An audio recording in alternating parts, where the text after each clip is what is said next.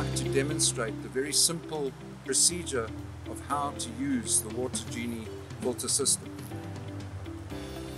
So you take your hose with the sediment filter, unscrew your sediment filter, push it through the bucket, put your O-rings on both sides of your screw-in mechanism, tighten the sediment filter into the bucket. You then take your Water-Genie filter. Please take note of the arrows that says filtration. It shows you which direction in which to filter the water, and attach it onto the hose simply by pushing it on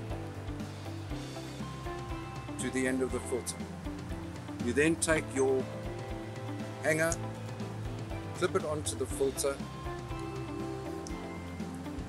and hang up your Water-Genie ready to filter.